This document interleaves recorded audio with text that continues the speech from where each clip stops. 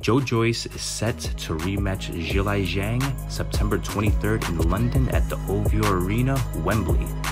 Joyce, 15 wins, 1 loss, 14 knockouts. Against Zhilei Zhang, 25, 1 draw, 20 knockouts. Zhang has his 1 loss against Filip Hrgović in what a lot of people thought that Zhang actually won that fight. So Zhang stopped Joyce in the 6th round last April after the contest was halted due to Joyce's right eye swelling. There was talk of Joyce choosing not to run it back, as he could have taken a safer but longer path to a world title. The 37-year-old Joyce says he's taking the immediate rematch with the 40-year-old Zhang because he feels he doesn't have the youth to take the long route back to work himself in a position to challenge for one of the heavyweight titles with one of the other alphabet organizations.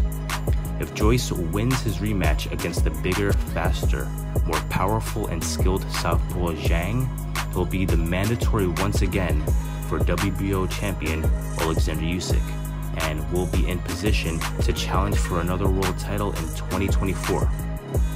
Usyk is defending his IBF mandatory against Daniel Dubois this summer. If everything works out, Joyce could face Dubois in a winnable rematch, which would be an ideal situation for the Juggernaut. It was so disappointing that night, and it is tough to take defeat like that. He was a good opponent. He hit me with some great shots, but I thought I could do a lot better.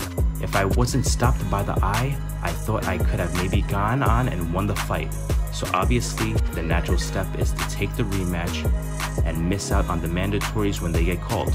So I need to get back and get the WBO interim. I haven't gotten the time to take that long route, so I'm just going in again. There were always options and stuff, but which path to take? And I've decided to take the path for the rematch and get it back and then go on from there. It's just more time working on combating in the combat style with the southpaw. Being a bit more defensive and weathering that storm early on will definitely help, said Joyce. I need an impeccable defense. I seem to do well as the underdog, so maybe it'll work in my